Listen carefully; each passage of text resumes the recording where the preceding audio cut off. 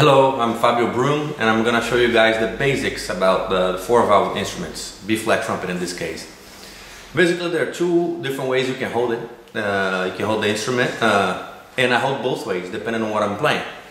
One of them is just to have your fingers like that, and you can use your pinky on your right hand to play the 4th valve.